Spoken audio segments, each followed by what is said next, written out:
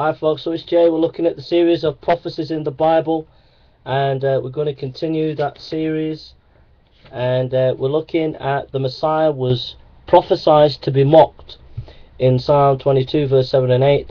All who see ridicule me, they shoot out the lip and they shake the head, saying, he trusted in the Lord, let him rescue him, let him deliver him, since he delights in him. So the fulfillment of Jesus being mocked is fulfilled in Matthew.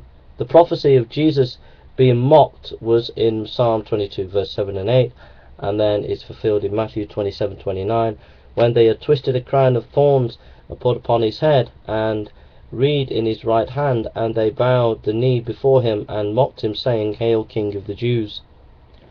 Matthew 27:29. It was prophesied the Lord would fall under the cross. My knees are weak through fasting, and my flesh is feeble from lack of fatness.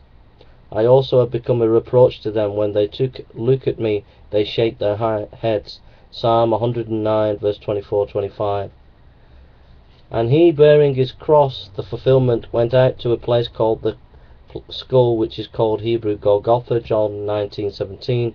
Now as they led him away, they laid hold of a certain man, Simon or Cyrenia, who was coming from the country, and on him they laid the cross, that he might bear it after Jesus. Luke 23:26.